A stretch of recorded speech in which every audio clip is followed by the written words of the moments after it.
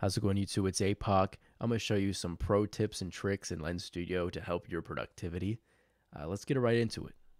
Custom components have hidden values that you can access and actually change, and the way to get them is by just printing out the properties of the script component that is the custom component. So we have ML Eraser here imported in, and we can see all these properties that are easily accessible through this component, and we can now access them in this script. So we have Eraser Mix, which we know exists because it's in this little API list here, but some of them don't have that little API list. So you're going to be all on your own.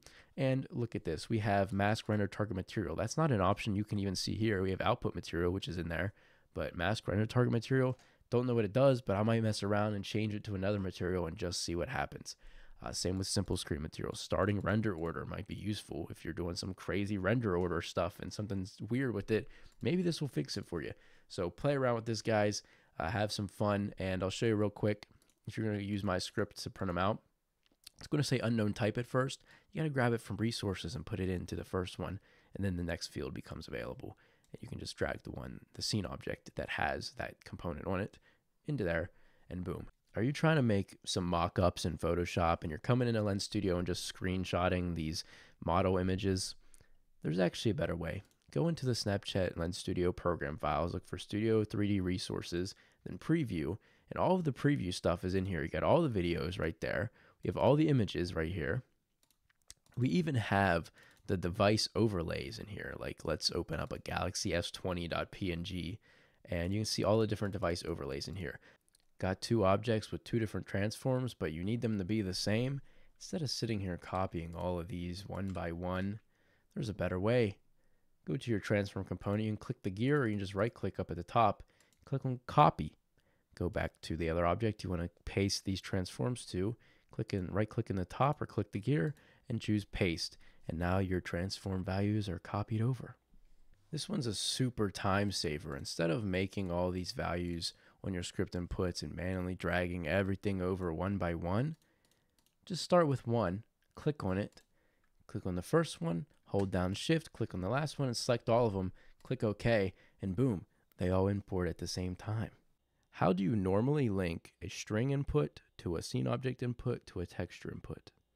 Probably with 3 different inputs like this. And if you have a bunch that you need to link, you're going to have 3 arrays like this. And that gets very cumbersome when you're at like 30 things that you need to connect together. And it's just not fun and it takes forever. But folks, there's a better way. Yeah, that's right. You can actually have dynamically instantiated groupings in the script UI. I know very few people that know about this, but it's been in here for a while. And I regret not posting about it sooner. Snapchat has put it in some of their own scripts. That's where I found it. In like a couple of the templates, you'll see it kind of hidden in there. But this is so freaking useful. And you don't have to do just this array style, right? You can actually just have it for just one. So now you have a group that is accessed through one variable. And then the properties of that variable, which cleans things up so much. You don't have to have like 5 different variable names for the scene objects for question 1 and a scene object for question 2 with script.question1 and all that. No, you just have, script.question and then you get the values below that. It is so useful. And this is how you set it up.